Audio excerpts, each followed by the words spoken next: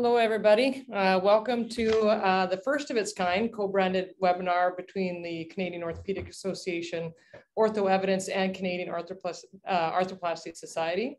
The idea behind this webinar, it was really created with a specific focus on trying to reach topics that would find people outside of the major academic centers. But before we get started, I would like to begin by acknowledging that I'm on the traditional unceded territory of the Syilx Okanagan people. I do recognize that my fellow moderators and panelists may be on different territories than myself, but we as a group value the significant historical and contemporary contributions of local and regional First Nations of Turtle Island.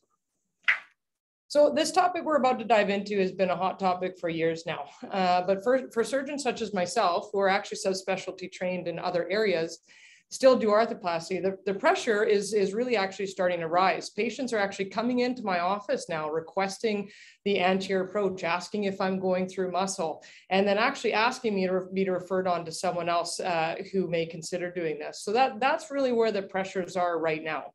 So tonight we'll go through some of the epidemiology as well as some real life experiences from our moderators as well as our speakers. And then we're going to leave ample time at the end for questions. So please don't hesitate to put your questions down in the Q&A sections. The moderators will keep an eye on this section throughout the entire webinar. So now I'd like to introduce our moderators and presenters. So Dr. James Howard is from Calgary, Alberta, completed residency at the University of Western Ontario, and then completed trauma fellowship at Harborview in Seattle, followed by joint reconstruction at the Mayo Clinic in Rochester. He's currently an associate professor and the program director for the orthopedic residency at Western University. So welcome, James, and thanks for being here. After that will be Lisa Howard. Lisa is an assistant professor at the University of British Columbia, specializes in hip and knee arthroplasty. She completed med school and residency out at UBC, and then did the fellowship in reconstructive orthopedics. She now has a master's in clinical epidemiology and works with the UBC and Vancouver General Hospital academic centers and the residency program there. Lisa, thanks for being here.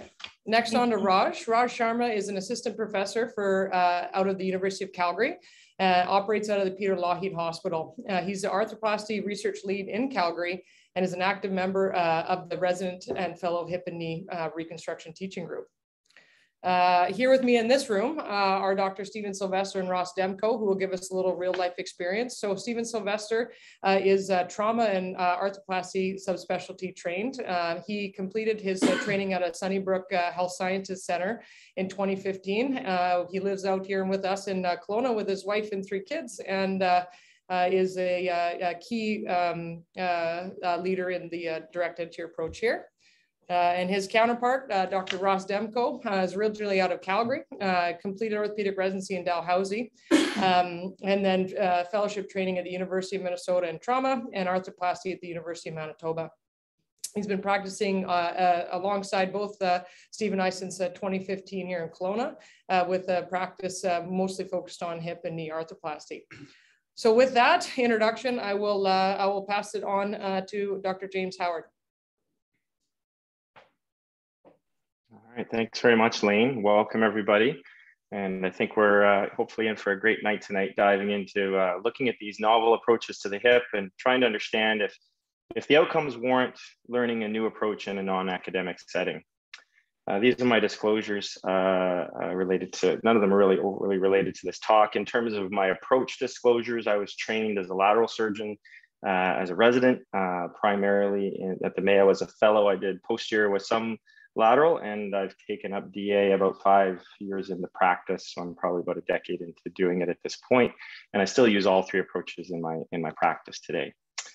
So I'm just going to try to set the lay of the land a bit for our speakers. We all know total hip is a very effective treatment for OA. We're up to over 60,000 cases a year done in Canada, with a significant cost to the healthcare system.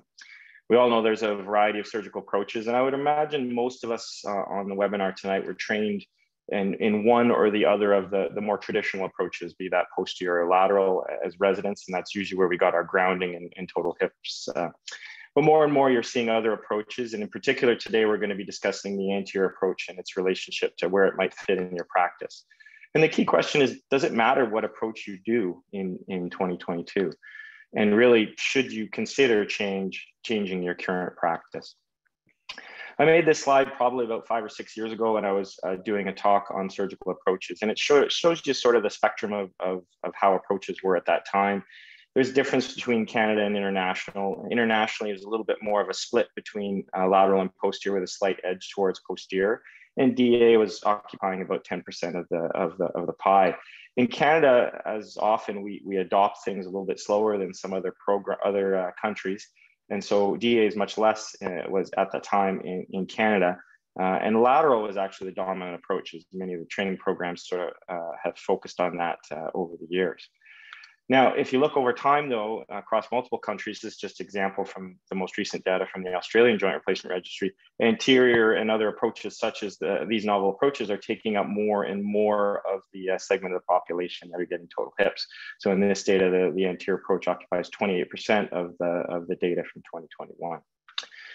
Now, just quickly, I think we're all probably familiar with these approaches, but just to review what we're talking about, the posterior approach is not a new thing. It's been popularized for a number of years, originally by Moore in the 1950s.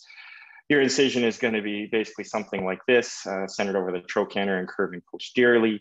Your intervals is going to involve splitting Gmax and coming then down onto the short external rotators, either taking them all off or trying to maintain piriformis, depending on the approach that you're using. Your at-risk structure being the sciatic nerve is relatively close proximity on this approach. The advantages of this exposure, it gives very extensile exposure for both acetabulum and femur, and it does spare the abductors. Historically, the knocks against it would be the dislocation rate, and historically any from 1 to 5%, and the possibility of a sciatic nerve palsy or injury associated with the surgery.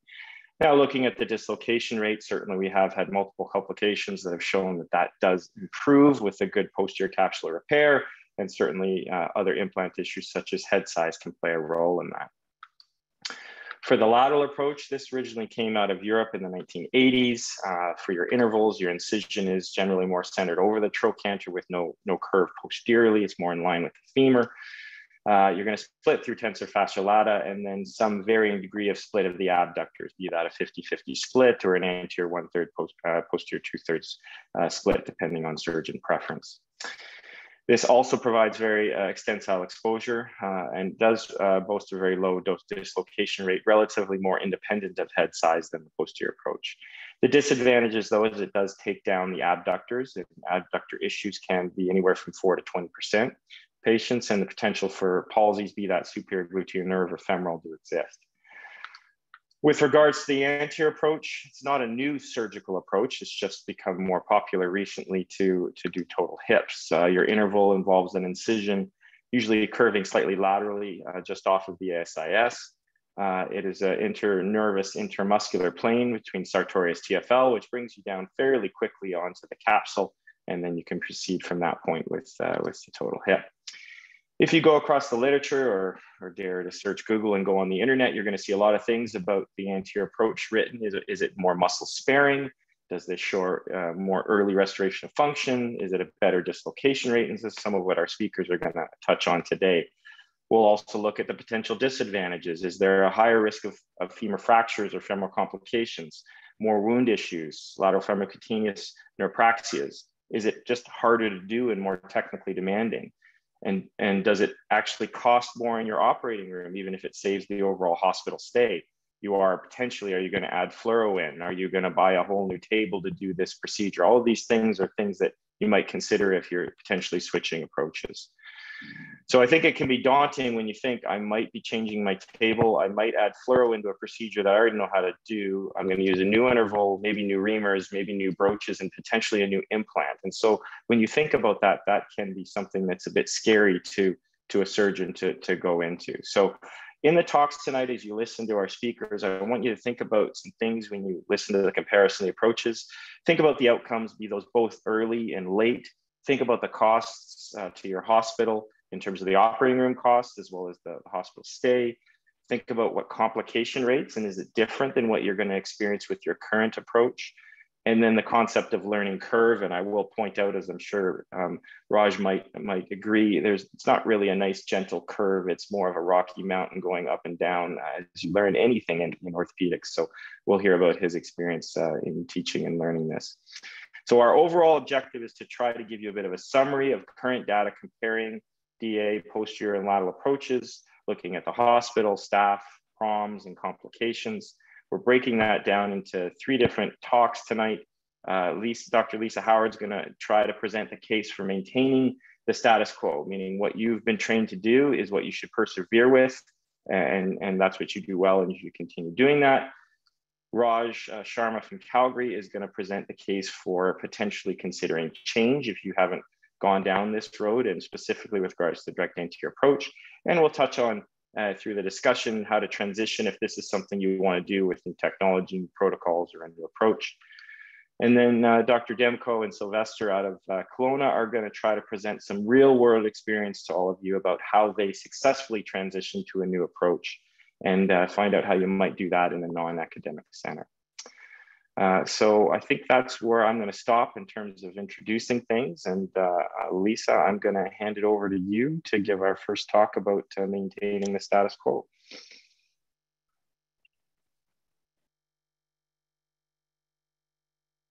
Let me just get my screen shared and we will get going.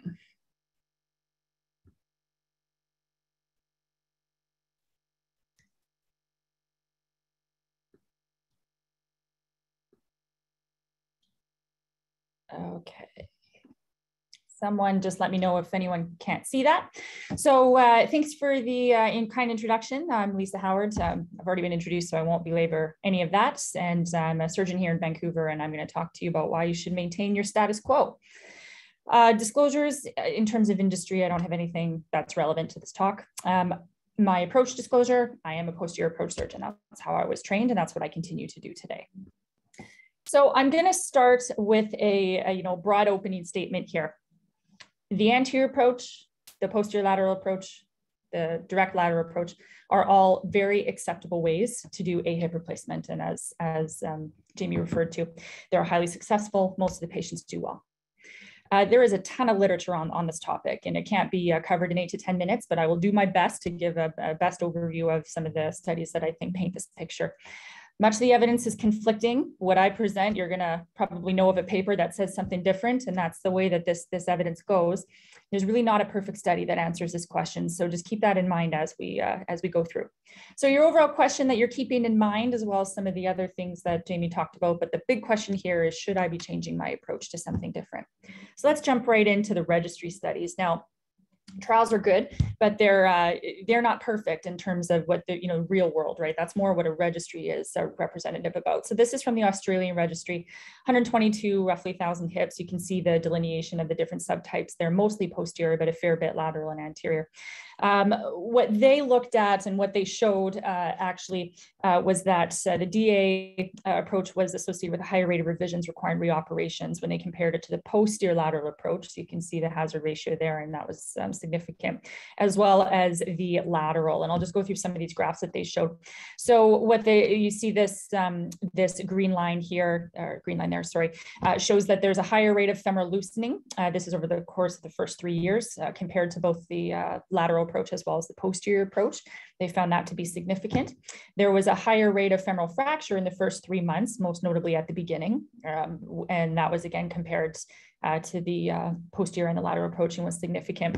They found a higher rate of infection actually with the posterior lateral and the lateral approach compared to the DA. So something different than some of the advantages maybe that we've talked about before. And again, that was significant. And they found a higher rate of dislocation with the posterior approach compared to the DA and the DL, which again was significant and really not surprising. So they did not factor in surgeon experience though, and implant choice. So there were some holes in this registry. That's what I mean when I say it doesn't really answer all the questions. They only had a short follow-up of about 3 years. So it doesn't really address everything there. You got to take that with a bit of a grain of salt. The registries battle each other too. Depending on what registry you look at, the results are going to be slightly different. So this is an example of the Norwegian registry. They found that the overall revision rates and risk of revision between DA, PL, and DL was actually very similar. They didn't really find a difference, but the specific things, infection was greater in the lateral approach and dislocation was greater in the posterior lateral approach, which again, dislocation is not really surprising, but now we see infection in lateral versus the posterior in the previous registry. And if you go through the other registries, the Swedish, the English, the New Zealand, they all have subtly different findings. None of them really totally agree with each other. This was an article done by some of our Canadian colleagues, Dan Pincus, one of our previous fellows as well. And what they looked at was the anterior approach and how it performs in Ontario. So they found that the DA was associated with a greater risk of surgical complication in the first year, mainly with infection and dislocation requiring revision. They did point out, though, that the DA had shorter length of stay, and they did this as a propensity match. So they did quite a vigorous match with lots of different covariates here. This is the chart really that they showed with their main finding of the study. So you can see there that the cumulative revision of the anterior approach compared with the lateral or the posterior, which was part of the propensity match. As you can see that it's higher in the anterior approach. They did factor in hospital and surgeon volume in some of their covariates. So they concluded that it's not just the learning curve here. There may be some actual aspects of the surgery which influence things. But they didn't really have any information regarding short-term functional outcomes and pain scores. And that's what I'm going to get into next. Specific implants, again, weren't recorded. The lateral femorocutaneous nerve injury and periprosthetic fracture were not really assessed. And those are two of the things we talk about with the anterior approach. So again, great study, shows some things, but there's, again, some holes in it, which is, common with these studies. This is a really commonly quoted study. So this was the Pignano paper, as well as Michael Taunton. So this was an RCT, DA versus posterior lateral. They did a really sophisticated functional assessment with sensors that they placed and collected over 2 weeks, 8 weeks, 1 year. They only did high volume surgeons. There was no learning curve cases involved. There were some findings, which is not surprising. The DA took longer. That doesn't surprise really anyone here. They didn't find a difference in the functional outcomes between the approaches, but they weren't powered for that finding. So you have to take that with a bit of a grain of salt. No difference in the radiographic outcomes, and the complications were about the same between the two groups. Different types of complications, but the overall the same. What they did find was that the early functional status within the DA was improved. So walking without a walker, without aid, stopping narcotics, stairs with the aid, walking 6 blocks, those things were improved with the DA compared to the posterior lateral approach. And the other thing is that they found that morphine equivalents were less with the DA compared to the posterior lateral approach. So this suggests that there might be some initial benefit with respect to pain control, as well as the very initial functional recovery. So now we turn to the systematic review. So there's several trials, prospective studies, and again, you have to take all of them and read all of them and understand what each of them is trying to tell you and what each of them can tell you. So when we look at these systematic reviews, much like the registries, they don't all agree with each other either.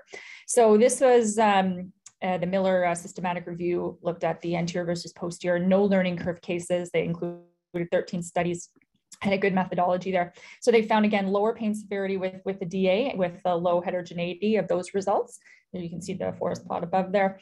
And then lower narcotic usage as well with the DA, with low to moderate heterogeneity.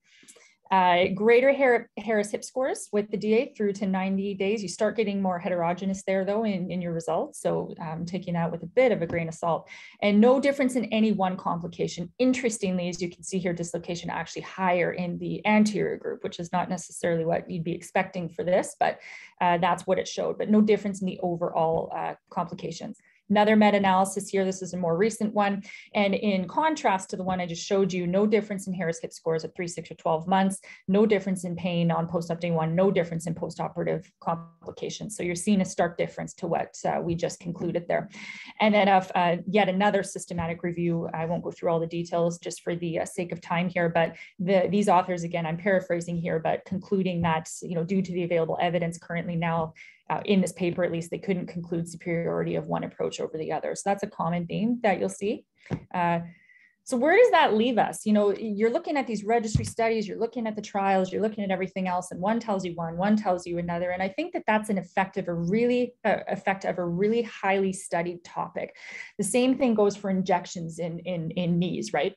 So you can see that with that particular topic, there's tons of literature, but no really clear answer. And I think that's where we are with the approaches, because I don't think there is really a clear answer. And I'm going to get into what I mean by that. There's bias involved in this discussion, no matter which way you cut it. There's going to be patient bias, there's going to be surgeon bias, and in some scenarios, maybe less so in the Canadian system, but there is going to be some industry bias as well. It's there, you have to acknowledge it.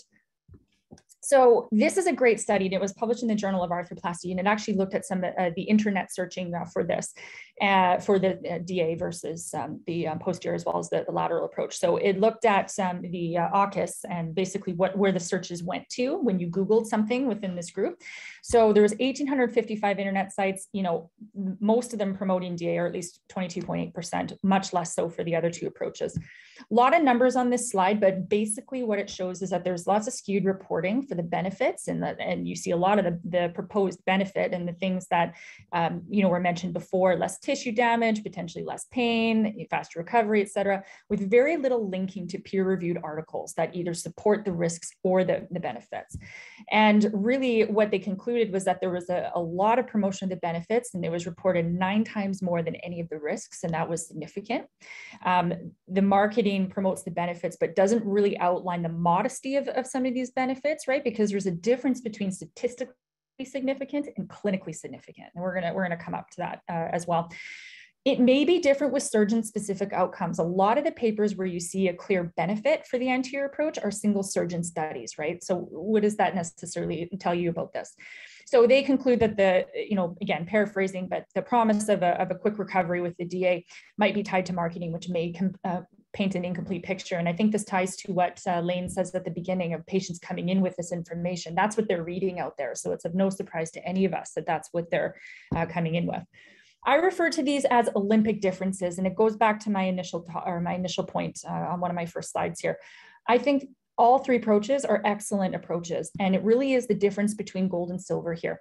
Does that justify a learning curve? Does that justify exposing patients to potentially increased risk at the beginning when the difference is going to be basically the same in the end? And that's really what the question is that comes down to it. You know, the question may be asked, well, why are we as surgeons so resistant to change? Those of us who have done the lateral and the posterior approach forever, you know, are we basically dinosaurs, hence this picture? Are we thinking in the old ways? Are we not embracing the new literature?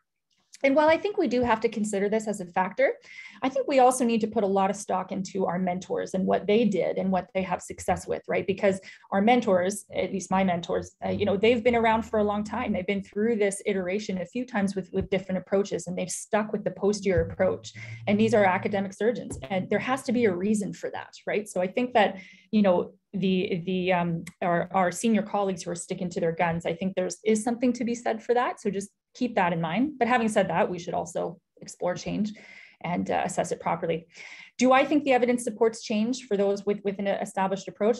In my opinion, no. I don't think there's enough evidence to show that there's a clear benefit without a risk of complications in the beginning. So I'm going to give you my takeaway here. And I wanted to present you with an overview that had, you know, some of a bit of both, because reality is that I think there's benefits to both approaches. You know, I'm not going to sit here and say that there's nothing good about the anterior approach, because there is. I just don't think the magnitude is such that warrants a switch. So this is a highly studied topic without a clear benefit, I think, past the initial recovery period, which I don't think warrants enough to change the actual approach. There may be less pain and an improved functional recovery with the DA in the post-op period. And I think posterior surgeons probably have to recognize that, because they think that that is likely to be an actual finding. But again, conflicting in the evidence, but it seems to come up more often than not. The overall complications are no different. So, and I think that's what I try to tell my patients when they ask me these questions. You're going to get the overall similar complication rate. It's just the types of complications are going to be different. Posterior lateral is going to have more dislocations. And even with large head sizes, we're seeing less of that with the posterior approach, but it's probably always going to come down to being a little bit higher. The DA is always going to have more lateral cutaneous nerve injuries, maybe fractures and aseptic loosening. We'll see as those registry studies take us out further as to whether or not that's an actual finding. And the lateral approach is going to have patients that limp and chronic abductor problems. They are all going to have each of their own types. So it's really which one do you want to be dealing with. Patient perception matters. And this goes to what Lane was saying before. their opinion and their perceived opinion of what treatment they're getting has a big factor on this, right? So if you have a patient that is fixed on a DA, they want a DA, their friend had it, everyone else had it, they know of, they should see a surgeon who does that approach, because that's what they're going to be happy with, is getting the approach that they are fixed on, especially if you can't change their minds. Bottom line, I don't think there's a compelling argument to switch from conventional to the DA or any other minimally invasive approach. I think the status quo delivers a highly reproducible operation, great success. I think at the end of the day, you should do what you do and do it well. Thanks, everybody. That's great. Thanks very much, Lisa. So just remind everybody to use the chat function to ask questions. We'll have time at the end to go through a lot. I'm just going to ask a quick question of you, Lisa. I think that was a great summary. You did go into the registry data showing how each complication is a little bit different based on the approach. The overall revision rate in that registry is no different though, right? It's basically all three approaches have out to 5 years a similar revision rate in the Australia registry. It's just why they have to have revisions. Yes, exactly. I probably could have made that more clear. It's the, you know, they do say that in the early time period that there's a skew towards the anterior approach, but by the time you come out of that initial period, then it plateaus and it's all the same. So the overall by 5 years is no difference. Exactly. Yeah, so far. So my question to you, you know, with the audience, you know, considering a non-academic setting, do you think it matters if their traditional approach was trained posterior or their traditional approach was trained lateral? Because, you know, these patients, I get, as Lane sort of outlined, they kind of they've heard, I want to be up quick and out of hospital quicker. Do you think it matters what your primary approach is? You focus mostly on posterior. You mean in terms of being able to switch to an anterior approach? Does it? A lateral surgeon considering a change to anterior versus a posterior surgeon changing to anterior. Do you think that's a different mindset or approach, or it's exactly the same? I do, and I didn't go into that a lot because there's not enough time, but there's a whole subset that we could do between the lateral approach and the posterior versus the anterior. And again, not a criticism to the lateral approach. I know it's really commonly done and a lot of people do it, but I have to say some of the most unhappy patients in my practice are the ones with abductor insufficiency that limp and they have pain, and there's not much you can do for that problem, right? So you know, I would say that it's maybe a more compelling argument from a lateral surgeon to switch to an anterior or a posterior approach for that matter, but coming out of that lateral to do one of those two, than it is from a posterior approach surgeon to switch to an anterior. I think there's maybe less drive, and I know that the dislocations are, and again, I just accept this, they're always going to be higher for a posterior, even with greater head size. I just accept that that's probably the reality. But for the most part, I can fix that. If they get infected, sure, there's other things that can happen, but I can fix that, right? So anyways, to answer your question there, Jamie, I think there's probably more compelling evidence to go from a lateral approach to anterior, and you may be a perfect person to speak on that because that's basically what you did, so. Okay, fair enough. Well, we'll touch on some more points in the main question and answer, but I want to give Raj the chance to summarize his thoughts on the direct anterior and why you might want to consider changing this in your practice. Raj? Perfect. Can you hear me? Yeah, you're all good. Excellent. All right. First of all, thank you for inviting me to talk about this. It's I definitely agree with Dr. Lisa Howard that this is a highly researched, and when something is highly researched, you have a lot of opinions on it. So my goal here is to talk about the anterior approach and why. So those are my disclosures. So first of all, thanks to the COA, Orthoevidence, and the CAS for inviting me to talk about this. It's an area of my passion. I would say 98% of all total hips that I perform are anterior now. I have almost completely made that transition. Just like Dr. Lisa Howard said, nothing's black and white. There's lots of controversy in the literature. There's always benefits and downsides. You got to kind of decide on your own. Now, I was given the opportunity to talk kind of 8 minutes in total on anterior approach and the transition. which I think is not really possible. So I'm going to focus more on the anterior approach, and hopefully in the Q&A I can talk about the transition. But really, once you see the results, you become an addiction. And I had the unique opportunity and privilege to work with Dr. Jamie Howard. He was one of my fellowship preceptors, and if you don't recognize this is Dr. Howard. This is what he looks like when he's finished his anterior hips, and he's all excited about it. Jumping into this introduction, medicine is practice today is virtually unrecognizable from the turn of the century. Things are going to continue to change. And the question is, how do you make a really good operation even better? And that's what we're talking about today. I'm going to talk about the anterior approach. I'm not going to jump at this too much because Dr. Howard already spoke about it, but the anterior approach is the internervous and intramuscular approach to the hip and between tensor fascia sartorius superficially and rectus and tensor fascia deep. Now, I believe the true value of the anterior approach is not necessarily the obturator internus or their conjoint of the piriformis, but I really believe it's the preservation of both the posterior capsule and the IT band, which is where you see the real benefits. Just like Dr. Howard said, this is not new. Since the 1940s is when this has been started. It's just popularized now because of better instrumentations and teaching program. It can be performed both with a table and without a table. You don't need to use new implants. It's a common thought that people have. Now, the biggest issue when you look at the literature about the anterior approach to assess the value is the inconsistency of the approach. Now, what do I mean by that?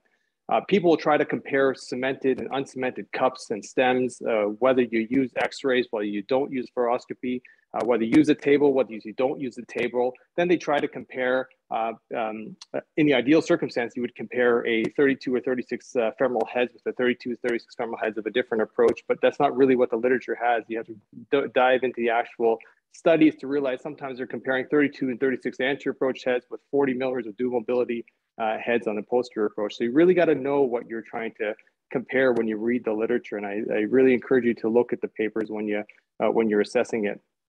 What I'm going to try to advocate for here is really using the anterior approach with fluoroscopic assessment, and I'll jump into that as to why. Now, there's lots of benefits on my personal biased opinion, if you want to put it that way, because I really do believe in the anterior approach. And there's lots of benefits, and there are some downsides, and I do acknowledge that. And because of the constraint of time, I'm going to focus pretty much on three areas: pain, increased function stability, and radiographic assistance. And some of that, Dr. Lisa Howard's already kind of alluded to as well. But in terms of pain, it's extremely important because it's one of the most feared post-operative issues for patients, and it can be managed with any approach if you use multimodal analgesia, preoperative counseling, etc. But really, in terms of pain, if you really want to understand it, you don't only need to understand what the subjective patient reporting is, but you also need to objectively try to quantify exactly how much narcotics they're using to achieve that comfort. And in the combination of those two, you really get to understand how the approach affects differences in terms of patients. Now, less pain means a more comfortable patient, quicker recovery, less nausea, better patient experience. Thanks to Orthoevidence for providing some of these slides here, but this ACE report showed lower pain with the direct anterior approach versus the lateral approach. And what this paper looked at was 70 patients, all using 32 millimeter femoral heads, same implants, same multimodal analgesia. They measured seromyoglobin to look at markers of muscle damage and pain scores. And what they basically found, I'm going to try to summarize this as quick as I can, is the anterior approach was associated with a significantly smaller increase in myoglobin levels, in other words, less tissue disruption, lower pain in the first postoperative day, and lower perioperative morphine consumption when compared to the direct lateral approach. This is a study that we did, a retrospective matched cohort study with 120 anterior approach with 240 posterior and 240 lateral approach, and looking at specifically narcotic consumption. We showed that there was a significant decrease in total narcotic consumption during the acute inpatient hospital stay. But when you look at total narcotic consumption, assuming that we place our threshold for clinically meaningful difference of reduction in narcotic consumption at 30%, it was over 400% reduction, which was quite significant. Now, jumping into my second area, increased early function and stability. Ultimately, as Dr. Lisa Howard said, all total hips eventually do well, but really the demands of patients are changing, and we need to acknowledge that early functional recovery and improved stability are strongly desired. And that trails not only from post-op day one, but continues on afterwards, whether you want to call that a patient bias, a surgeon bias, or a bias of having less pain initially and continuing that positive outlook. It depends on how you want to see it. And the value of soft tissues are extremely important. For example, the IT band is an extremely important internal rotator, hip abductor, and holds the pelvis level. And it's logical if you preserve the IT band, you'll get better results. Now, unfortunately, there's no real good studies to assess specifically the IT band, but we do know, for example, the posterior capsule, if you repair the posterior capsule, there's many studies and systematic reviews and meta-analyses showing that if you repair it, it reduces the risk of dislocation of the posterior approach.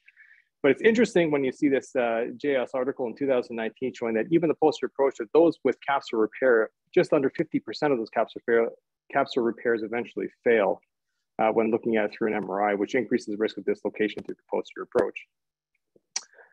Looking at specifically the anterior approach, this is a 2021 article that looked at just under 800 posterior approach patients with 690 anterior approach patients. No dual mobility heads were used here.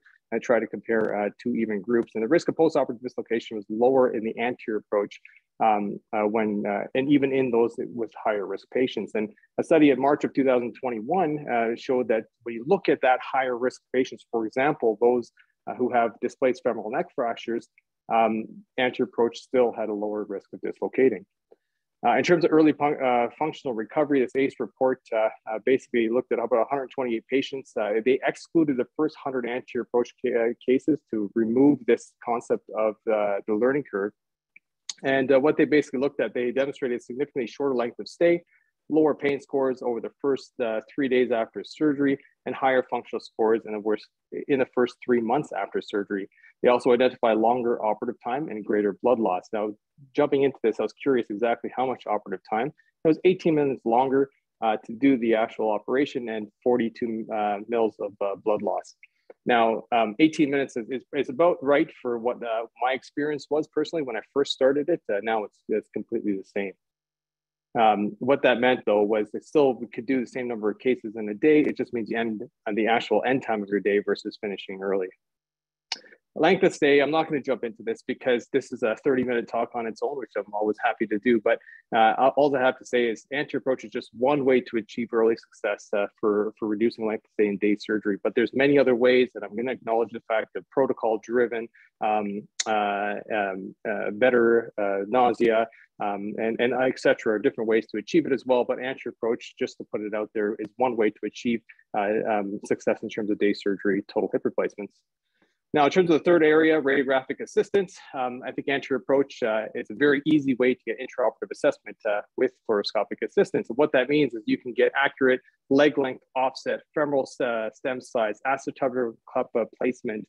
You can view in case you have intraoperative complications like fractures, you can deal with it if you see it at the time versus having to find it afterwards. And then you can add on other things like adjuncts, for example, navigation or printout overlays to make the hip replacement even more accurate.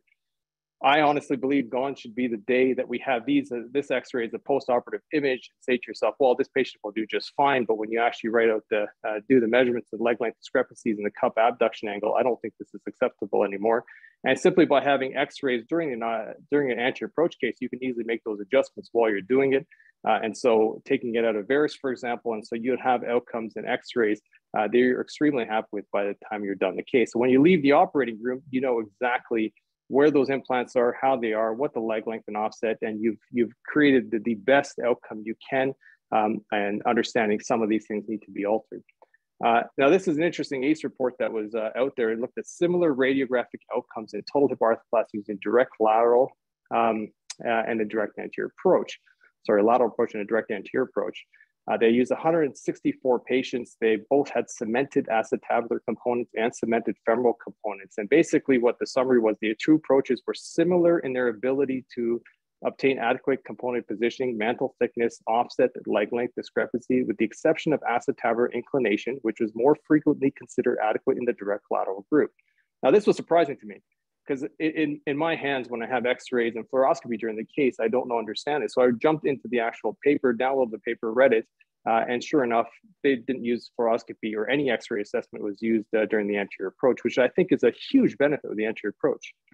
when you actually look at the literature and look at intraoperative fluoroscopy, when you can use that during the anterior approach, sure enough, this paper published in 2020 with 100 posterior approach patients and 100 anterior approach patients, they had more accurate anatomic restoration of leg length, femoral offset, total offset, ideal cup abduction, and cup anteversion. And in fact, it was even more interesting to see that there was a tendency of increasing offset and leg length in the posterior approach. And in my experience, and also in this paper that they had also talked about, those were likely due to the fact they were trying to increase more stability using the posterior approach by doing those things. This is an ortho evidence original paper looking at surgical approaches. It was a network meta-analysis. They basically looked at the effectiveness of anterior, posterior, or the lateral approach groups. This is a very, very convoluted and busy slide, but basically what happens here is they took 21 randomized control trials looking at the Harris Hip score, 13 randomized control trials at visual analog scale, and tried to compare. And so what they basically came out with was the anterior approach was superior in terms of the Harris Hip score, both 1 month to 3 months compared to the posterior approach, and 3 months and 12 months the lateral approach. And when you're looking at the VAS, it was up to 1 week more beneficial for the anterior versus posterior group. Now, people say, well, what's 1 week mean? But I really believe that early change and early less pain and function really translates throughout the whole experience of a patient. So in conclusion, in this paper, the anterior approach demonstrated superiority over the lateral and posterior approach groups. So in summary, when assessing the literature, you got to really make sure you're comparing the groups that you actually want to perform you as a surgeon and give to your patients. I do believe that the anterior approach does have benefits, and the real key here is to avoid the downsides, specifically the learning curve. And just to touch upon that before I end, I do honestly believe that the learning curve now is a lot different than that published in the literature, and that in terms of in real life. And the reason for that is the huge supports that you can now get to learn and bring the anterior approach into your practice in terms of courses, cadaver courses, surgeon to surgeon visits, reverse surgeon to surgeon visits, local supports. There's so much out there now for surgeons to be able to safely bring that into their practice if they feel that's appropriate. Now, I only focus on pain, functional instability, and radiographic assistance, but I do believe there's more benefits of just this, but because of the time constraints, I'm limited to that. And thank you. That's great, Raj. I think it's a great summary for everybody. I'm going to touch, of the one point, you focused on the use of fluoro and the advantages you see with use of fluoro. One of the questions that's been posed talks about the increased time with having fluoro set up, if there is any, in your rooms, i.e. does that affect the efficiency of your rooms and therefore affect your throughput or how many cases you can get done in a day in your practice? I assume you're using fluoro on every case, is that correct? I do use fluoro in every case. And, even as much as I try to, because other surgeons say, well, why do you need to do it if you've done so many? It's almost an addiction because I know exactly where everything is by the end of my case. Now, good question. I think that has all to do with the learning curve. So currently in my practice, there's even using fluoroscopy, navigation, any of these other adjuncts, it does not change my surgical time. In fact, when I looked at my surgical data, once I surpassed, in my hands, it was 100 cases, but the 100 cases was in my hands was a lot different than what the current surgeons would be. Because when I started doing it, there was not the supports that they're currently out there. But there's no statistical surgical difference in terms of time or number of cases that I do a day. Okay, perfect. All right, well, I'm gonna move on now. I'm gonna ask Ross and Steve to talk about their experience in Kelowna and getting their DA program off the ground there. And it certainly can be a challenge when you're sort of pioneering something within your institution. So I'm looking forward to hear how things went in their experience. Guys? Right on, thank you. All right, so I'm far less polished than previous talks, I must say. Not used to giving talks such as this. Here we go. Right, there we go. No disclosures whatsoever.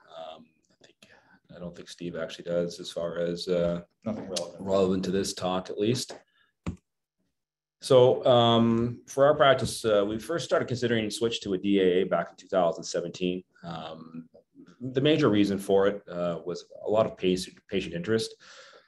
Even back then, a lot of, as been outlined before, a lot of literature and kind of advertising on the internet, especially through the United States, about the joys and wonders of the DA approach. I must say at that point, I was a major skeptic. And but you hear enough people coming in and asking about it, it kind of perks your interest a bit. So that was probably a major driver. So we ended up looking at the evidence, and as outlined already, it's a bit conflicting as far as ups and downs of that. Won't belabor that. And another factor was we had a colleague that was also local down on the highway a little bit, instituted a program in Penticton, and was having great success with implementing his program, and we felt that it was a good opportunity to get on his momentum to a large extent. The other aspects that we thought was very useful in our situation was the potential for an ERAS program as far as getting people out of hospital quickly. All right. The host has stopped our video. Is it over here? What's going on here? Can you guys see Ross and Steve? They're presenting off of mine, and I can't. My video's not allowing me to start. All right, all good. Okay, he'll just keep. We can see the slides, guys. We can't see your faces. All right, I'll put your video on. That makes you fortunate. Yeah, you're lucky. You're lucky. I don't know, Ross. You have such a wonderful face there. I think we need to somehow see it. Oh yeah, there we go. Hey. There we go. All right, there we go. So we want to go back a slide, I think. All right, so yeah, the ERAS stuff, and as far as the early recovery from anesthesia, same-day discharge, not requiring that same bed utilization, and getting throughput based on not requiring that was a huge motivating factor. And personally, I thought the X-ray integration, like Raj had already brought up, and that ability to really dial in and ensure your offset, the leg length, cup positioning, all that is as accurate as you could keep it. And since both of us were relatively early in our careers, hadn't been too set in our ways, we felt that changing up the practice wasn't so onerous. We weren't totally dinosaurs, as it were, from Lisa's talk. So how we went about doing it. So there was, I said before, Dr. Bell down in Penticton had already got a program up and running in Penticton. And he had brought in, I think, Dr. Sharma to talk to our hospital administration and health authority about getting the program started and giving the various benefits of getting that going. So we were fortunate enough to piggyback on that momentum. So they ended up getting a donor for the hospital from the hospital foundation that was able to purchase a Hannah table to get the program running. And based on conversations with other people starting this up, we felt that would be the best in our hands as far as instituting a program here rather than doing it with a standard operating table. So both of us ended up going to the cadaver course and getting familiar with the approach on people we couldn't hurt, and going through a couple of dissections with that. And I had the opportunity to do a visiting day with Dr. Sharma in Calgary, seeing how his program was running. And Dr. Sylvester ended up going out to Ontario and having a similar experience with a surgeon in Mississauga. It's actually Toronto. In Toronto? You got it wrong? Yeah. It was Toronto. Okay, there you go. So when we started to get going on this, Dr.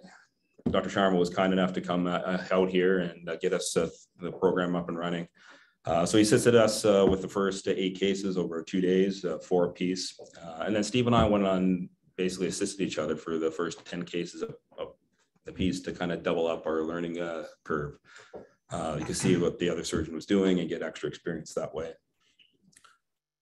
I think Raj had a slide that kind of brought this up, but as far as our patient selection for the first 30 to 40 cases was very, very conservative as far as patient body habit is. various anatomical reference points, and we were just, tiptoed through the learning curve as safely as we could. And as far as that aspect of it, certainly, Lisa brought this up as far as the learning curve and the patient risk factor associated with it. During the initial consultations for people going through this, I certainly laid that out for them in entirety, just to be sure that they were aware that if they were choosing to go ahead with this particular approach, that this was early on in our experience here. And therefore, there was likely going to be an increased risk of complications. So, which I thought was entirely appropriate, just that they knew what was actually going on. So as we became more comfortable with it, we started expanding our kind of indications, as you'd expect, larger patients with body habituses that are more kind of average, we'll say. Distorted anatomy, elderly patients, failed hip fractures with DHSs and the cannulated screws, some basic metastases and fracture care. So I think as we became more kind of comfortable with the approach and the outcomes, being enthusiastic about what we were seeing, we started broadening who we were using this approach for. So our current situation here, we have 3 surgeons doing DA hip replacements in Kelowna now, Steve, myself, and Dr. Kurtz. We all use the hand table for it, so none of us are using just a non-standard operating table at this point. We had as it was successful and the enthusiasm for it locally, we had a second donor willing to purchase a DA table for the hospital. So currently, from my perspective, pretty much the majority of my primary surgeries are done through a DA approach, simple revisions as far as a component exchange and, various short stem femoral exchanges. Acetabular revisions we're starting to think about doing. I don't know if we've gotten doing that too vigorously yet. Occasional bipolar, depending on surgical assists.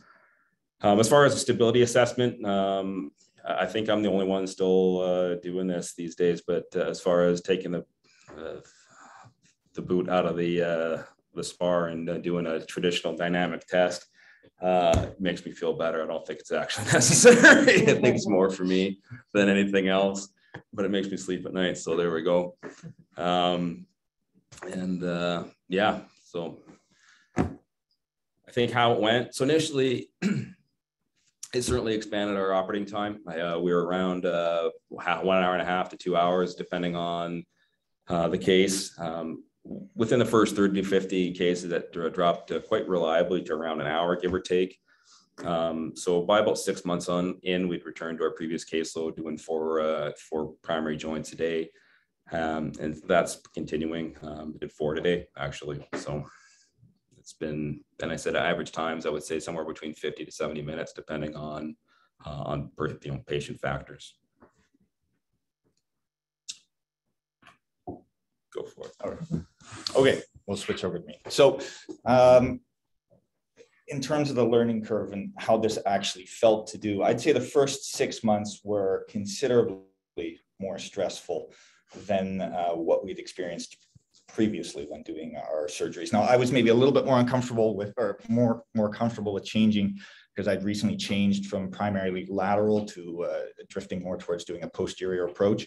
So things were already a little unsettled for me, but both of us definitely found ourselves thinking a little bit more the night before about what we were going to be doing and sweating considerably more. And that wasn't just the lead, which incidentally did get completely saturated on at least one occasion.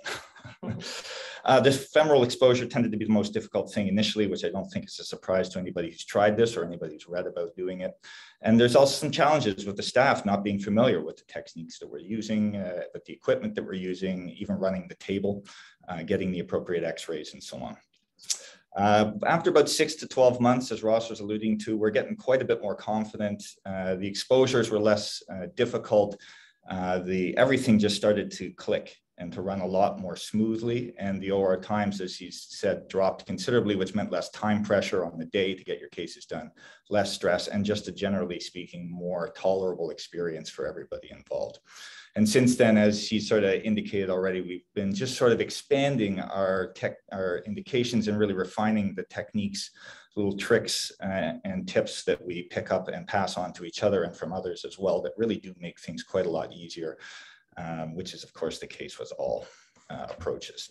This is just a little graph that we cooked up to show kind of a visual representation of how our case volumes actually increased. Now, keep in mind that we were very conservative initially with our patient selection, and also keep in mind that COVID has played havoc with our access to the OR. So it's difficult to really give an accurate representation of how things went, but basically, this is combined numbers for us. We started late in 2018, so the numbers there are quite low. And then I would say in 2019, we still weren't doing as many people as we normally would. But even with significant OR reductions in 2020 and 2021, the number of people that we're doing via DA has really increased, and that's reflected in these numbers. And it definitely has become the primary approach both of us use for, I would say, 75 to 80% of our primary hip patients.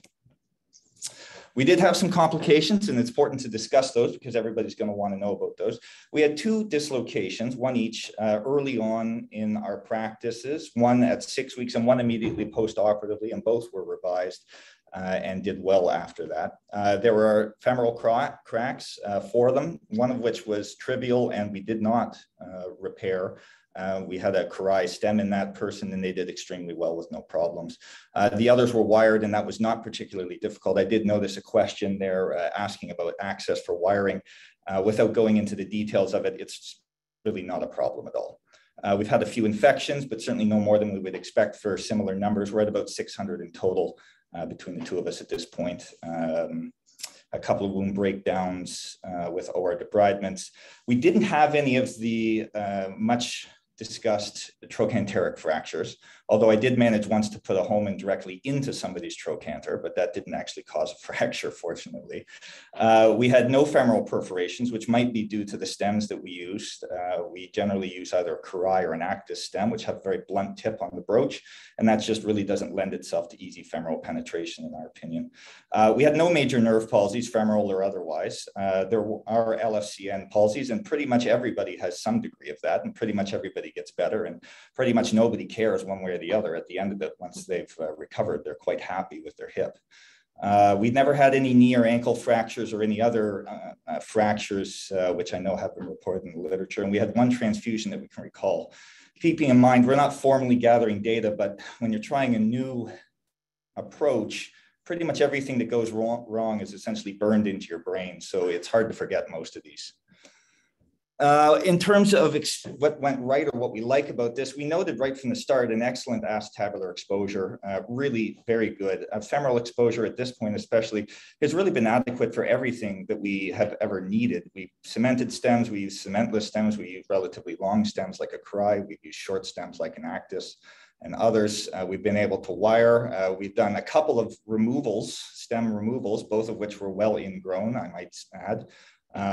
Without any difficulty in terms of access. And we've managed in a couple of cases when it's necessary, especially for a very tight canal, to get a long straight reamer down the femur, or at least I have, and that access wasn't difficult. I've never put in a really long revision stem through this approach, but based on my experience with that, I think it would be possible if you wanted to try it, provided you had the experience.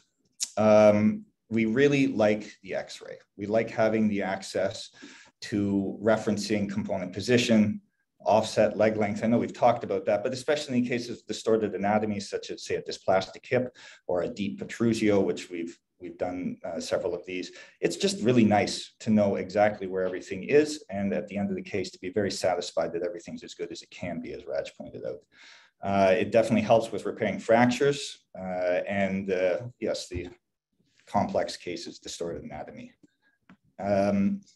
We've had very good success with the same-day discharge program, and this was an added wrinkle because we didn't have that either when we started this. So we kind of started both programs at the same time.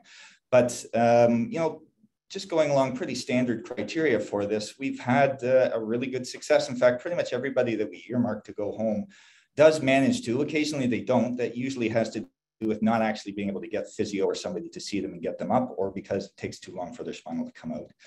So those are usually the things that limit us. Occasionally, one of our anesthetists will prefer to give narcotics in their spinal, and then there will be lots of vomiting, and that might hold us up too. But overall, we've done very well with that, to the point where we're now considering and working on expanding that to a total knee program as well.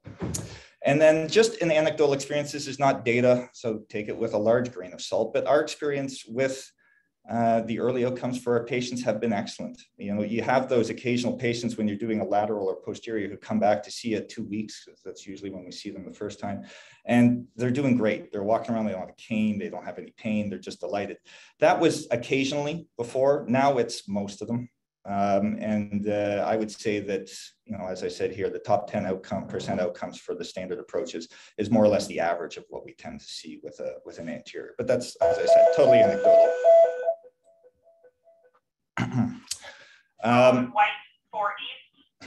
Sorry, we are in the hospital. Somebody's losing it on 4 East. Then we have where we're going next. So we are using an X-ray navigation system, or we're trialing it. We've not had much OR access to play with it, so it's a little early to make any conclusions. So far, it's been interesting, but it's not yet clear that we're going to continue to use it, or that it's hugely changing anything for us. We'd like to do some revision, more revisions to this approach, but we'll need to actually be able to travel easily to do that. So that hopefully will happen soon. You do need 2 assists, and we've been toying with the idea of whether you could be doing at least bipolars with a single assist. So that's an area to examine. And then of course, there's technology coming down the road, robotics, things that might get rid of the need for an X-ray, for instance, so there's no lead and no radiation for everybody. That's worth thinking about, but that's so far down the road that it's not really something that we're actively pursuing at the moment. That's it. That's great, guys. I think that's a good summary for everybody who might be considering to go down the road. So I think we're gonna open things up. I'm gonna try to manage the question and answer, and we do have some questions also in the chat as well. So I'll try to bounce back and forth. So Ross and Steve, just to start off with you guys, one question that came up is did you ever have to convert to another exposure when you guys were starting off down this road? So you basically got to a point where you could not get yourself finished. Have you ever come across that or felt like you were going to get to that point? No. Sorry, I got 2 things going. Maybe just... All right. No, not going here. Good now? All right, cool.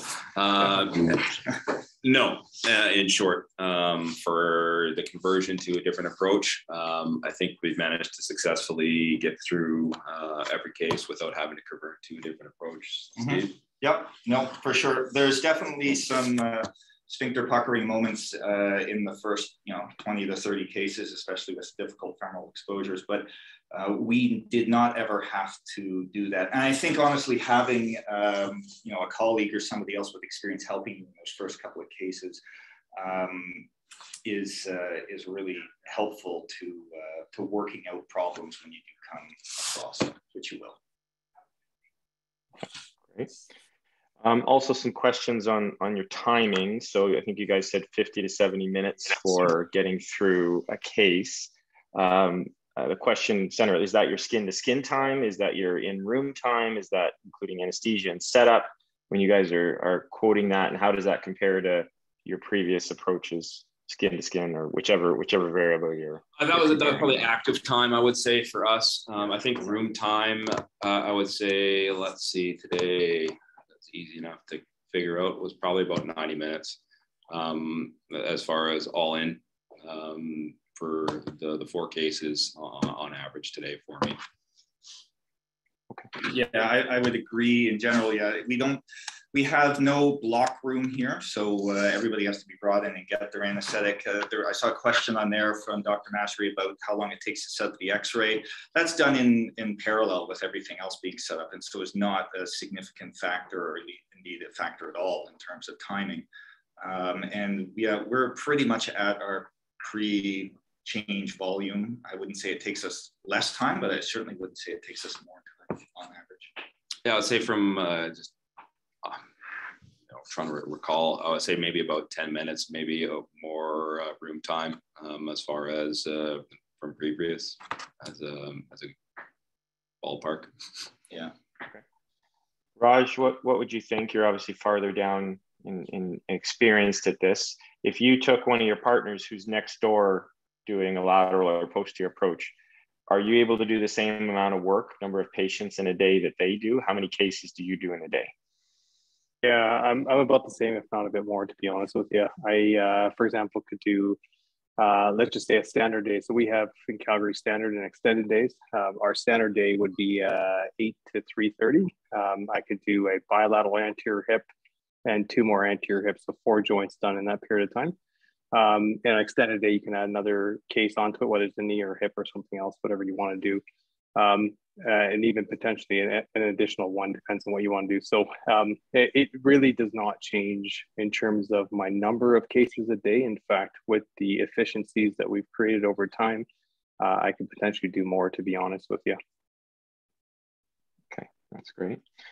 So I'm gonna, just to make note of the time, we are probably past our hour, but there's a lot of good questions here. So I'm gonna just keep things going a little bit longer. And Raj, this often comes up, is the approach to the intraoperative fracture. Can you sort of talk, what sorts of fractures have you seen, and how do you manage those? Because I think that is, when people are considering the change, it's one of the things that scares them, I think. Yeah, for sure. And that's a really good question, Jamie. You know, at the end of the day, if you're going to do a surgery, you're going to have complications. I think that's one of the big highlights I learned in my fellowship. And I never forget Dr. Nadi, who actually said that to me.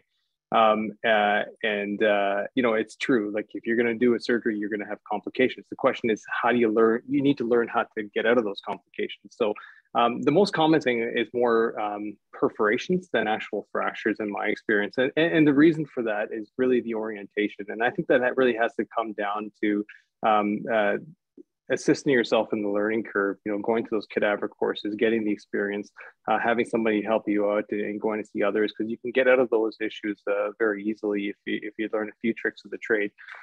Getting access to the femur is, you know, it's always a common question. Well, how do you get access to it if you have a fracture? And it's more straightforward than what you would think it is, only because a lot of surgeons put different surgeries in their mind as different approaches or exposures. In other words, when you do a DHS, you have full exposure of the distal femur using a direct lateral raising vastus lateralis, for example. And then you think of the DA and you think, okay, I can only get access to the anterior part or the superior part.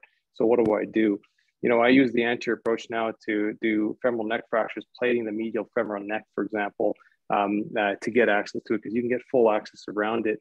The only difference is you just have to work in 2 windows. One is that proximal window where you get the anterior approach and the femoral neck. If you need to cable it, those are easy. And then you got the other one just below the vastus ridge, where you have full exposure of the full femur right down to the knee if you really needed to, through a lateral based incision that you use, for example, in a DHS.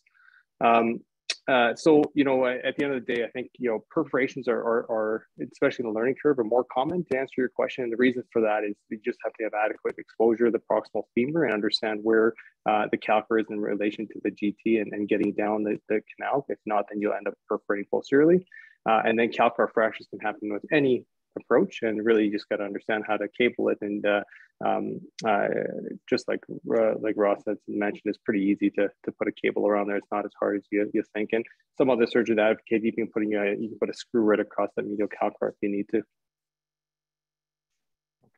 Okay, thanks. So Lisa, I'll ask you. I mean, we've sort of been talking, you know, largely today posterior/lateral, and the DA being sort of in the new approach group, but it's not the only kind of novel approach that's out there. You'll hear people talk about, you know, mini posterior or direct superior, which in my mind probably falls a little bit more into the comfort zone of a posterior approach surgeon, obviously, for the mini posterior, but even the DSA. What are your thoughts on that? Is that something that surgeons, maybe that's a a more familiar ground for certain people? What would you think? Yeah, so with the, it depends your definition of mini, right? Because some surgeons will call a mini approach just the fact that their skin incision is small, but they still take off the piriformis, versus other will call it an actual piriformis sparing. The direct superior, known as the super path approach, is the true piriformis sparing, where you come up in over the top. You know, again, we didn't go over that a lot in the literature, as there wasn't time. There's been no proven benefit for those, much similar to the DA, and they're done less commonly, so there's even less literature with respect to that. But if you are a posterior approach surgeon, or you know, lateral approach surgeon for that matter, but if you're a posterior approach surgeon, it is certainly easy to convert to a posterior approach if you get into trouble, if you get into a complication, if you need to find yourself quickly in revision territory. I have talked to a few surgeons who do who did, I should say, the super path approach, and that's one of the things they said, is having to convert with that approach to a posterior approach more than they had hoped to do. So, you know, in this world of minimally invasive approaches, there are other ones, and if you're a posterior approach surgeon, you're probably in more familiar territory, as you say. Now, probably a question for all of you, is you all sound like you do some revision work as well. One of the things that's come up is how important is it to go through the same approach that's been done if you're faced with a revision situation? So if somebody in your area is doing DA, Lisa, and they come in with a complication, do you try to find a DA surgeon to take care of that, or do you manage your own sort of how you would manage it? What's your approach to that? I think it matters. I think it really depends on what the problem is. So, you know, I don't have any experience with doing revisions through an anterior approach because it's not my primary approach of what I do.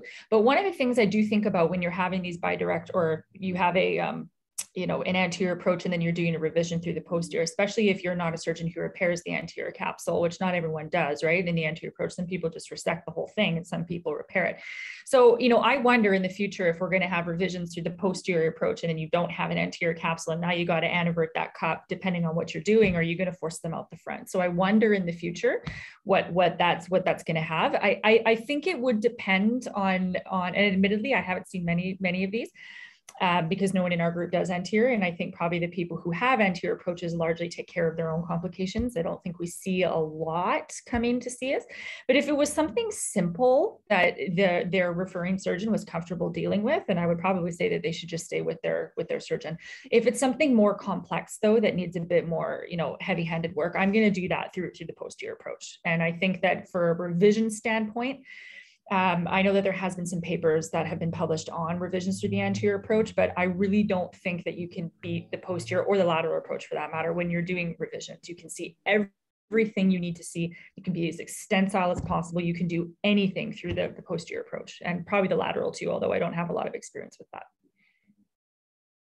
Well, Raj, what about yourself? Flipping it around, you've got somebody who's referred into you with one of the more traditional approaches. Are you going to revise them through a posterior or lateral, or a DA, or does it depend on what you're dealing with? Yeah, good question. And I'd like to know your thoughts on this as well. But at the end of the day, I think the real question is, what are we dealing with? You know, liner exchanges, simple acetabular revisions, loose femoral components, all those can be easily addressed through the anterior approach. I believe revision, we're talking about a different game altogether. Those are difficult cases that can get even more difficult quickly. And sometimes you need plan A, B, and C on board. So I really have to, it's really choosing cases that are a bit more of a chip shot in terms of what I would do through a revision through an anterior approach versus another approach. For a revision situation. So not to say that I don't do revisions, because I definitely do revisions through an anterior approach. But again, I would just have to see what exactly the reason is. Okay, I think that's fair. My approach would be similar to yours. I think that simple sockets, loose stems, liners you can do, but I think anything where I am getting into that, this could turn bad. Certainly if there's a lot of femoral work or I have to get a well-fixed stem out, I would go to a more traditional exposure myself. I think the other thing I'd just point out there is, you know, people, you can see literature reports on extended trochlear osteotomies and all this kind of stuff through the anterior approach. But as soon as you start to access that amount of dissection, it really doesn't matter which approach you use. So as a surgeon, using whatever you're most comfortable with in those scenarios is probably the best for the patient standpoint. Because once you start doing excessive dissections to the anterior approach, for example, taking off tensor off the pelvis or other such things, then really the benefits start to wash out even more. So that's just my personal belief. Okay.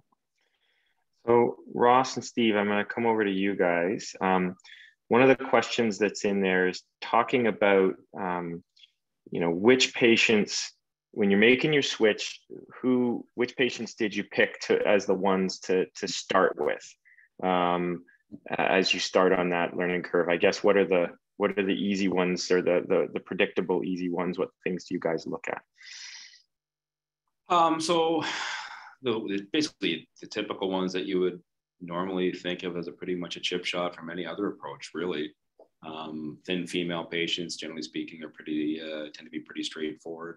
Patients with long valgus femoral necks, people that have a relatively, I would say, tall pelvis, I guess. Basically, where their ASIS is in relation to the center of rotation of their hip and their greater trochanter.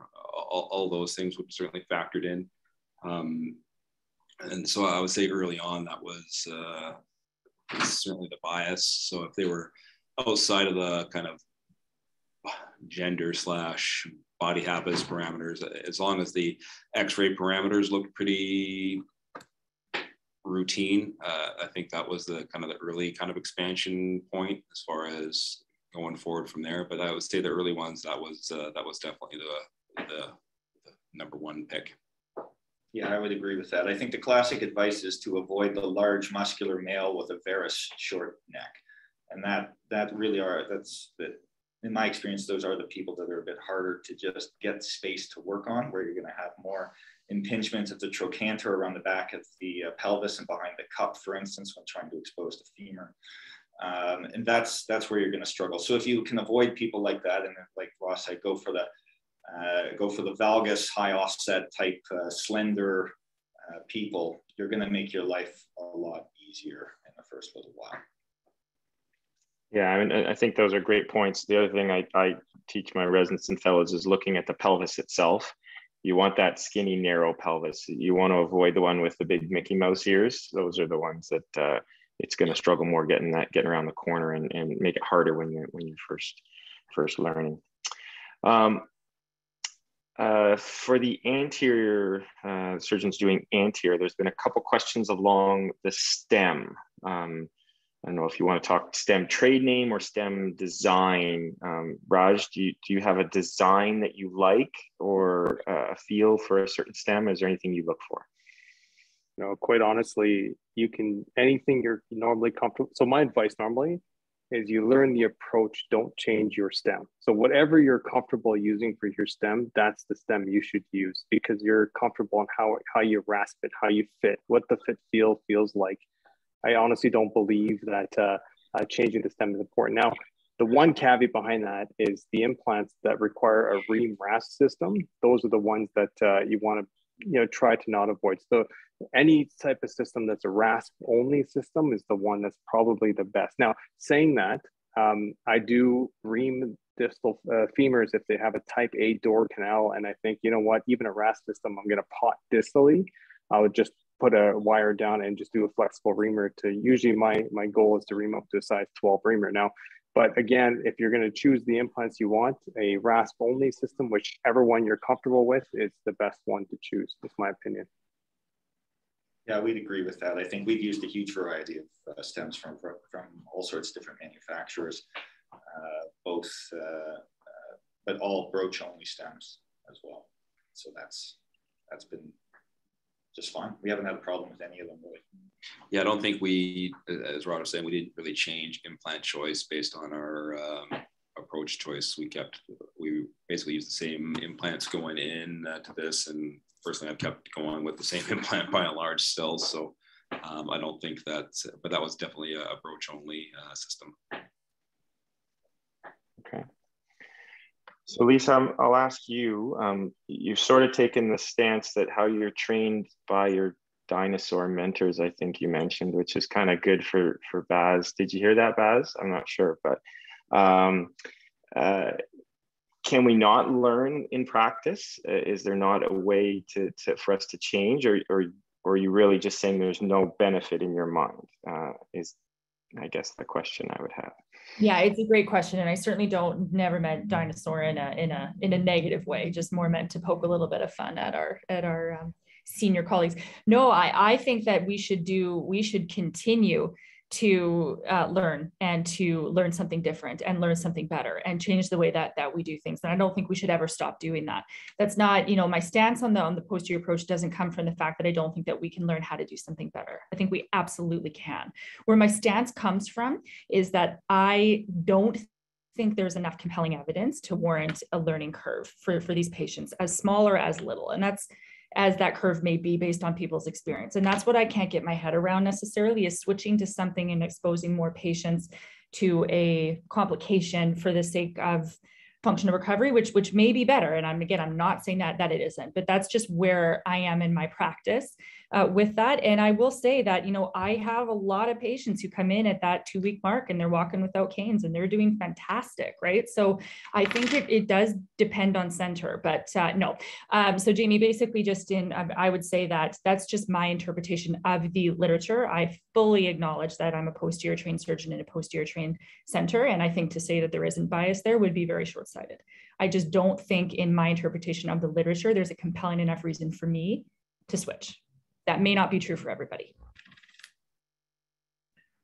Okay, I think Jamie got kicked off the webinar for some reason, but I would just want to take a second to maybe just broach the topic of DSA a little bit. It was in our title slide, so I apologize for those of you who signed in to specifically hear a little bit more about the direct superior, the superpath approach. I know there's lots of places doing it up the street from us in Vernon. They've all changed to their same-day program, doing the direct superior. There's not as much literature comparing the DSA compared to some of the other approaches, but maybe anybody on the line, can you speak a little bit about your thoughts about implementing DSA? You're wanting to change. Should you choose DSA or should you choose DAA? I guess I'll jump into that one. I think at the end of the day, you got to ask yourself which one you want to jump into. Certainly, there's a lot more literature published on the anterior approach versus DSA. And part of that, if you look at DSA, so I went through the whole process of learning DSA because I really wanted to learn about it and understand it to myself. Now, I don't perform it personally in my practice because I do feel the DAA is in my interest and my patients better, and that's why I've stuck with it. But at the end of the day, it's all about what are you preserving in order to approach it. So IT band, posterior capsule to me are really the big issues here. Not necessarily some of the questions I was just kind of looking through myself here, the external rotators like the internist or piriformist. We're about to publish a study that we just completed, an MRI study basically showing that really the internist and piriformist likely don't make the difference here. It's more the posterior capsule to reduce dislocations and the IT band to improve function is really what you're looking at. And so when I went through that learning curve, the DSA, my personal opinion was, well, the only approach to preserve posterior approach, IT band and posterior capsule was the anterior approach, and that's why I kind of stuck with that. Now, I do believe there are benefits with the DSA. Don't get me wrong. I do believe there are benefits by preserving that IT band. I believe that does make a difference, but those are just some of my thoughts.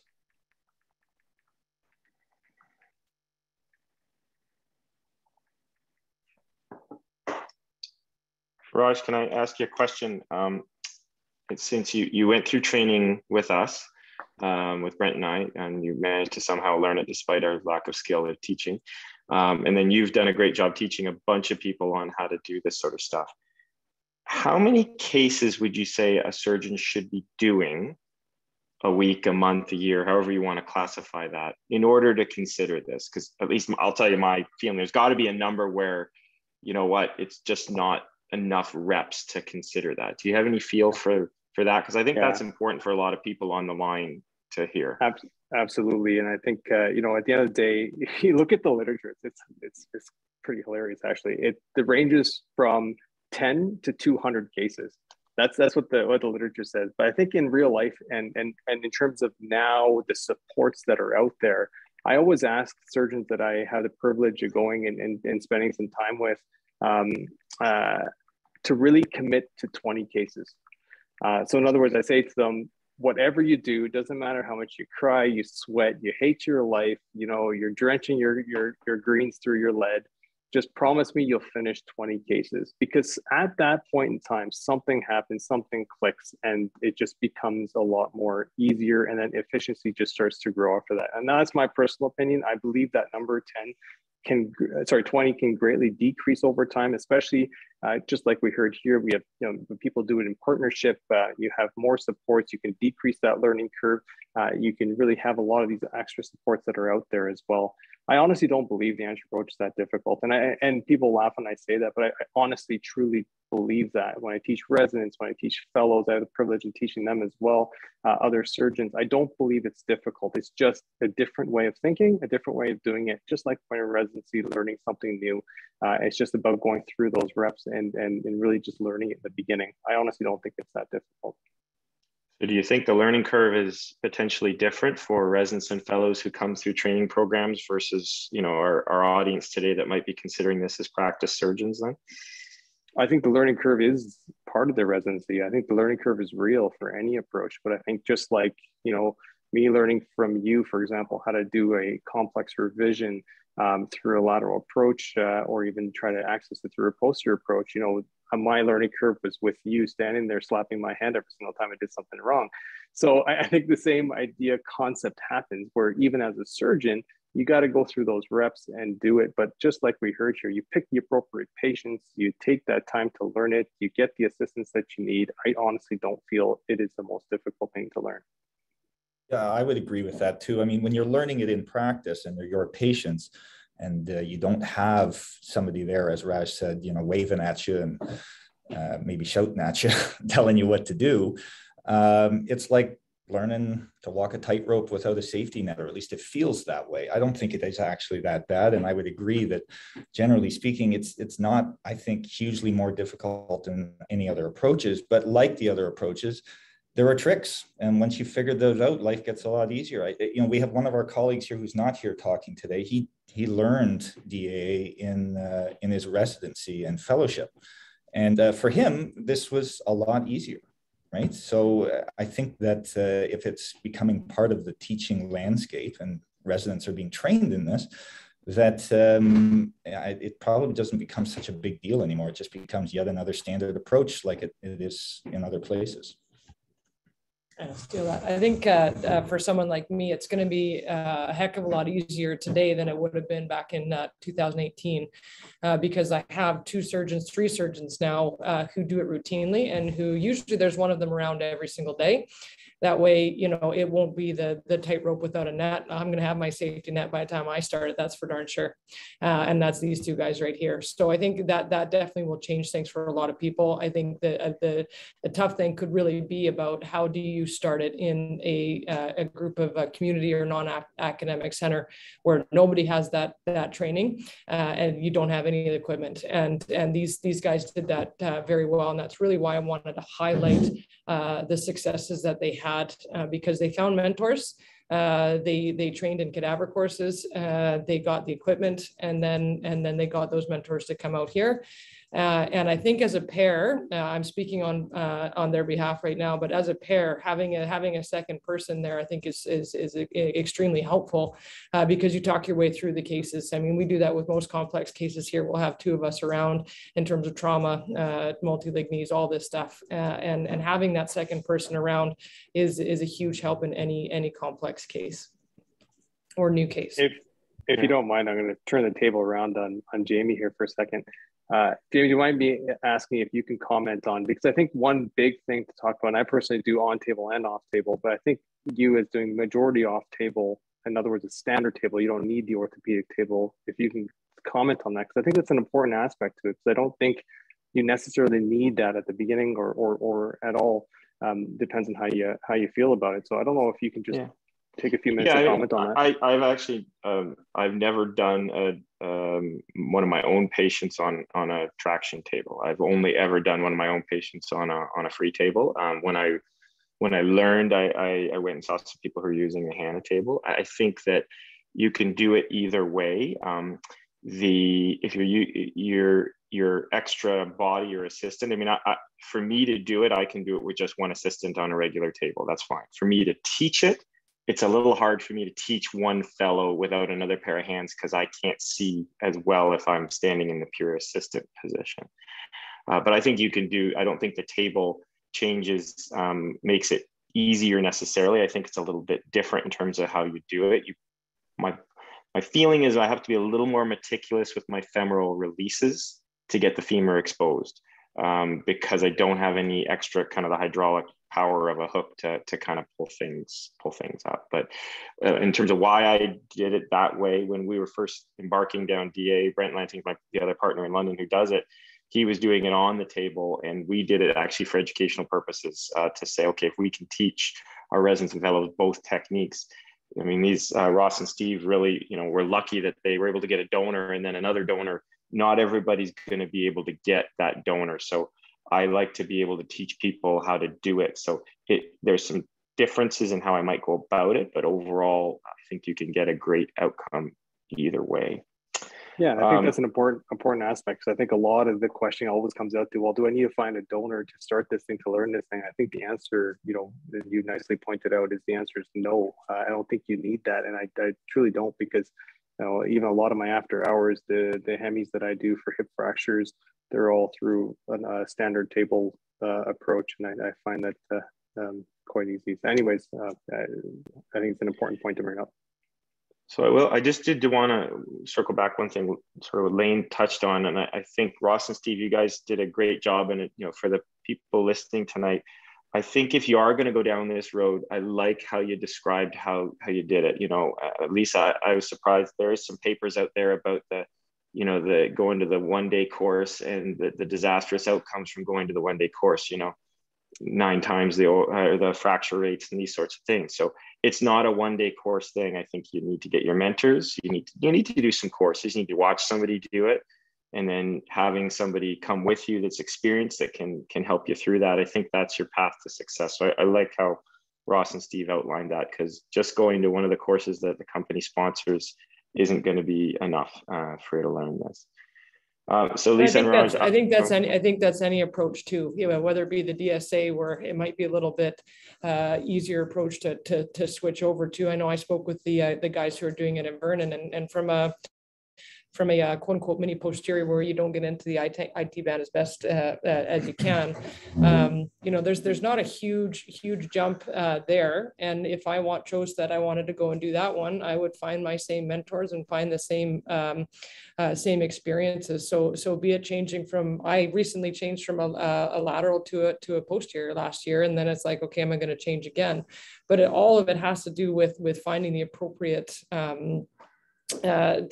way to do it, finding those people who have been doing it for a while, doing it well, and then using your peers, using your orthopedic networks in your towns, cities, provinces, or the country. Ross and Steve are over here busy trying to type in as many answers as they can into the chat box. So have a look back at that if you put one in there. I do appreciate them doing that next to me here. So Raj, I'm gonna build on something, or go after you for something you just said, and it's in the question in the chat there. It's about doing it on your hemiarthroplasties, and I'll just throw my bias out there. I feel those patients cannot afford a mistake in another operation, and so I actually don't like having people say I'm gonna give it a whirl on the hip fracture patients. So you just said you do them that way. So tell me about that.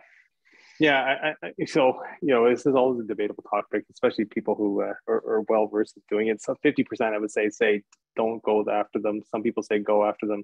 I honestly think they, and this is my personal bias, I'm going to put it out there. that I don't think those should be the first patients that you do. I think those should be kind of the last patients that you do. They're osteoporotic patients to start with. I do a lot of cementing in terms of those type of fracture patients in the first place. So if you're going to go walk that path, I personally think I agree with you. These are patients that have one surgery operation. I think that's 100% accomplishable through an anterior approach with a hemiarthroplasty. But I think you really got to look and ask yourself, what is that bone quality, and make sure you do the appropriate. And that's a whole different topic of terms of cementing, not cementing, but that's my bias in terms of cementing wise. So in my only opinion on this, I would say you choose those ones that you heard already, you know, the ones that are a little bit easier. Patients, you select those patients first, you do them in a controlled environment, and then you expand from there. Okay.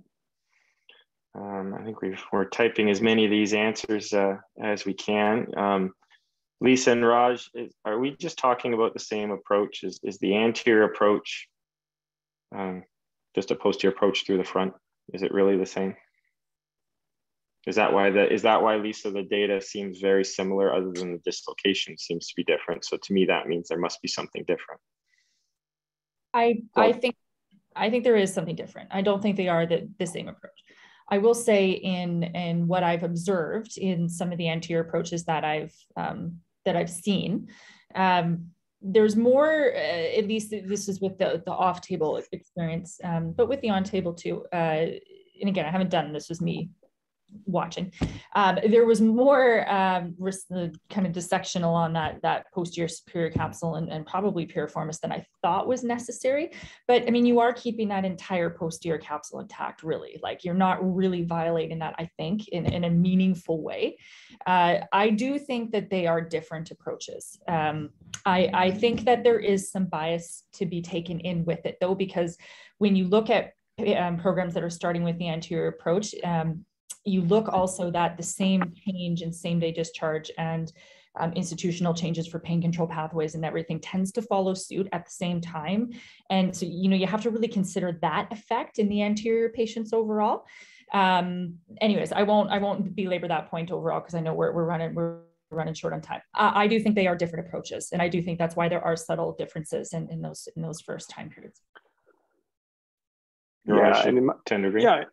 Yeah, so in my opinion, again, it comes down to the two aspects that I talked about: IT band sparing and posterior capsule. So I think the two of those make a big difference, and that's probably what the difference you see that early period. And I honestly believe the trouble is we don't have that study out there, and I've been trying to rattle my head on how I can capture that in a study that we can do.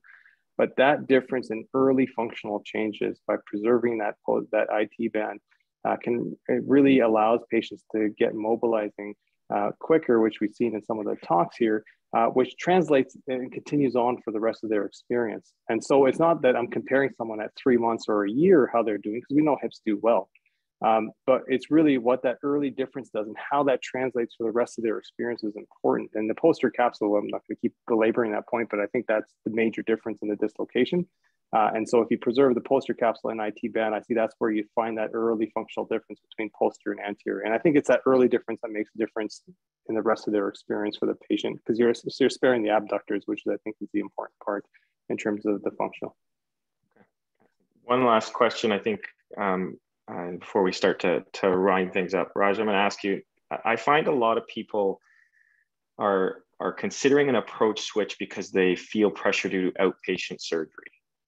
So do we have to do a different approach to, is this required DSA, DA, whatever, to get people out as outpatients? I personally think that might be the wrong thinking for this. So yeah, so I think the question should be whether you want to learn a new approach for the benefits of the approach, not to achieve necessarily the length of stay. Now, I brought that one slide up in my talk, but that's a talk that you can blow up into a half-an-hour talk easily, because by just doing multimodal analgesia, having a strong protocol, creating the patient experience, you can achieve same-day surgery regardless of which operation you want to do, whether that's posterior, lateral, anterior, DSA, doesn't matter. Now, to achieve what I believe is different methods to reduce pain, reduce the amounts of pain the patient has, reduce the narcotics, and therefore help in terms of nausea, vomiting, postural hypotension, and things like that, I do believe it does help you get to that point. But to answer your question directly, I would say no. If your goal is to have decreased length of stay, it's not necessary to change your approach. If you want to achieve the benefits of the different approaches, I think that's the reason why you start to walk the path to begin with. Well, I think we've had some great presentations and some excellent discussion. We're now sort of 40 minutes on the question and answer. So Lane, I think I'll turn it back to you for some final thoughts. Yeah, thank you everybody for attending. And I know we're quite far over, but clearly this broached a lot of questions, and I'm sorry if we didn't get to all the questions. There will be some emails sent out the next few days with some of the evidence from Ortho Evidence, and remember this is a accredited webinar, so you are entitled to an hour of CME credits. To do so, you'll have to fill out your evaluation form. That'll come tomorrow if we're registered. And also there's going to be a recording this on the COA's YouTube page. So hopefully this was a good topic. I really appreciate all the panelists, all the time you spent going through there. I think this is going to be despite the crazy amount of literature that says I don't know, I think that this topic is going to continue to present itself, especially for someone like me who is not keen on changing, but I do feel as though I'm losing patience, and I'm not sure what these guys think in terms of whether or not I truly am, but it is a conversation I consistently have probably at least once per office that I either have to talk somebody out of the DA and then they're upset with me, or have to let them go. So again, I appreciate everything. Thank you to the COA, Ortho Evidence, as well as the Canadian Arthroplasty Society. This has been a lot of fun, and we look forward to seeing you back for another one.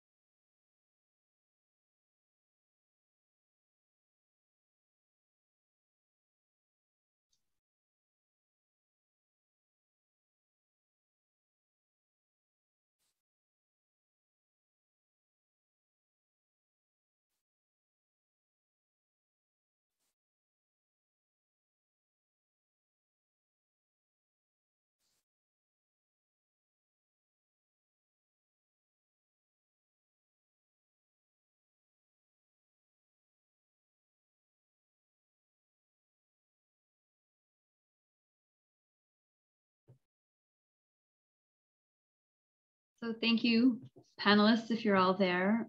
Maybe I can stop sharing my screen. There's a few people hanging around, but I think it's mostly the panelists. And we're going to maybe take a photo if we can. Still got 30 on the... Yeah. Thank you guys. I know there's a few people still